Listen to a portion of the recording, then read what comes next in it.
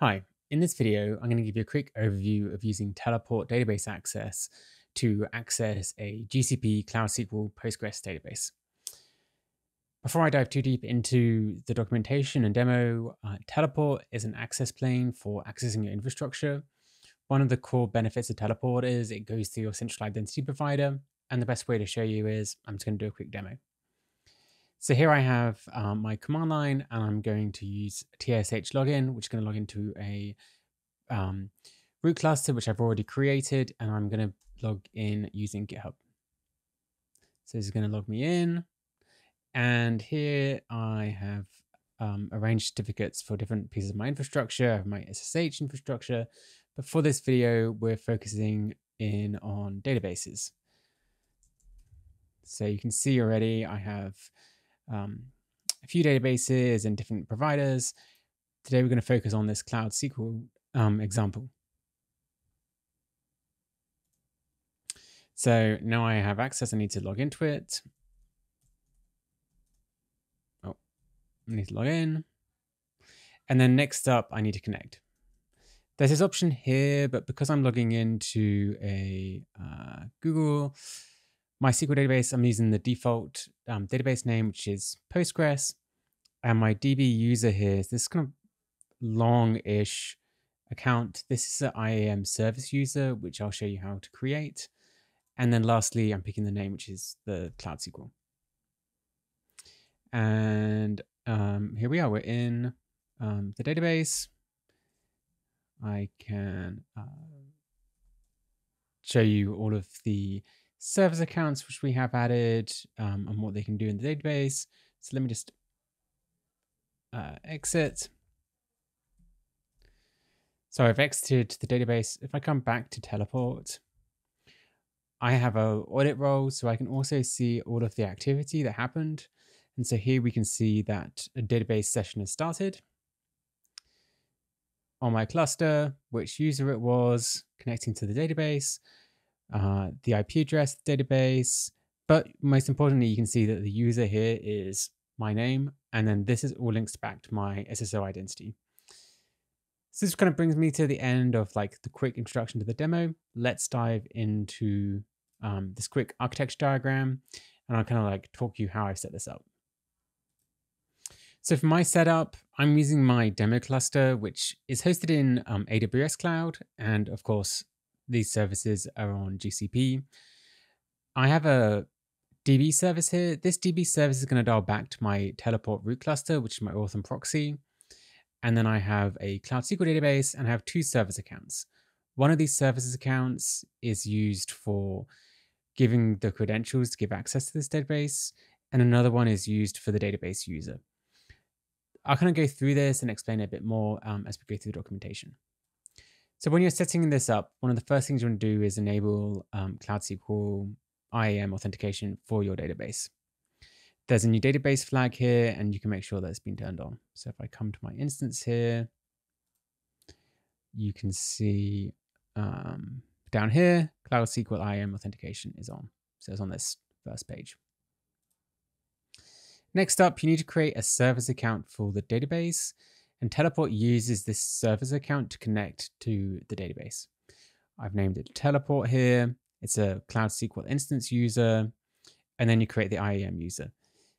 This Cloud IAM user is the same one that we will use in the terminal to log in. So here we have Teleport at the project name and then Cloud SQL IAM. This is the user that we'll use later. So if you'd have a range of different teams in your organization and you want to like share the same login and privileges, you can use Teleport to effectively like share access, but you know which user is logging into which database when. You need to add that to the database. So if I come to the instance here, you can see we have users. And there's IAM users built in. Just as a note, once you turn on IAM authentication, you can't log in with password. You can only go through using IAM service accounts. And here's my user, PG Teleport. Next up, you need to create a service account for the Teleport database service. This is our database service. And this is going to let you create tokens. We have a list of what you need for the service account permissions, but all it needs is the ability to get IAM tokens and to download the instance's root CA. You can download the keys and set this environment variables. You can also attach the role to the instance, which is my preferred method of doing it. Our next step is you gather all of the SQL instance information, the project ID, the SQL instance, the endpoint, the root CA, and we're going to use this later. Next up, you create the teleport auth and proxy service. This guide is designed for people who are just getting started from zero. If you're using Teleport Cloud or you already have it set up, you can skip a lot of this. But once you come down to here, this is an important part. You need to create a DB auth token for when you invite the nodes. I often create a type DB and node, so I can also use teleport to access and debug things as I go along. Next up, here we are creating a user. In my case, I've decided to use GitHub as my central identity provider. And then in this user, you need to change the traits, and you need to give the ability for your user to access the role that you created earlier. So if I come to my setup, I have access. This access role is for anyone who has it available, but you can see under DB user, I've added PG teleport, and this is my project ID. This is important because this gets baked into the certificate. And if you don't have it here, you won't be able to access the instance. And also set database names. This can also be wildcard if you want to provide access to all of the databases. Next up, we're creating the database service. That is this sort of instance here. What's cool about this instance is, we can have this instance running in a sort of alongside as a sidecar to our Google Cloud Compute, and then dials back to my central root cluster in Amazon without opening any other ports. So it does it using reverse tunnel. As we go through here, you can see there's a few things. You need to pick the name, description, protocols, Postgres, the URI. This is the public IP address. One thing I found while setting this up is if you have a connection here, while it says public IP, it doesn't mean that it's sort of public to the whole internet. You need to also add authorized networks.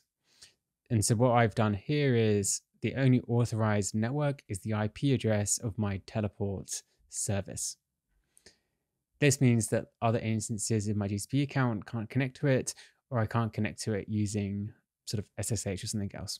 There's Cloud SQL Proxy if you wanted to connect to it as well. The CA cert file, you can get that from, I think, the overview page. Let's have a look for it. Some of these things can be a little hidden. You can also export it using Terraform, which is my preferred method. Yes, you can download certificates here. And lastly, you set the GCP. These are specific for Google Cloud instances. The project ID is obviously the ID of your project. And the Cloud SQL instance ID is the name of the instance. It's not an ID. So in my case, my instance is called master instance. That is my ID. And then when you start this service, we've passed in the token using a file format. The last step is you need to set GCP credentials. For my instance, I can show you what it looks like.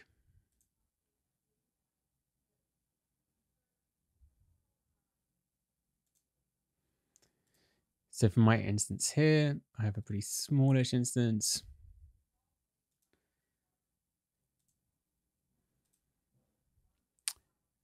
And you can see it's on our own network. Where do we come down here? Yes, here we have service account. So this service account lets access. And you can also even limit this Cloud API access scopes just down to Cloud SQL. And this is the easiest way to set Google application credentials, but your credentials are also sort of available on the host, so the server's account makes it more secure. So to connect, here, let's go through this demo again. So I'm going to exit. Come back. So I'm logging into my proxy and I have my auth already configured with GitHub. This can log me in. You do tshDB ls and then tshDB. Let's move this up.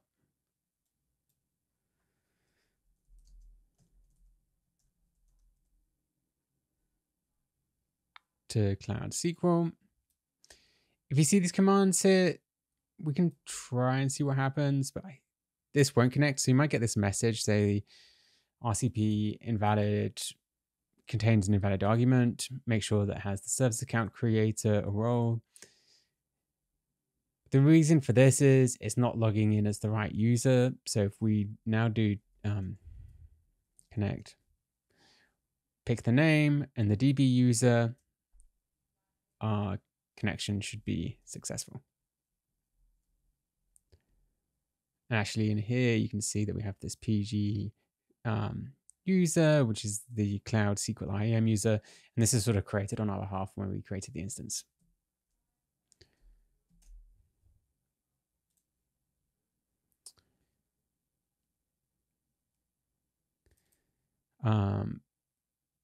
And then we have a bit more for instructions here.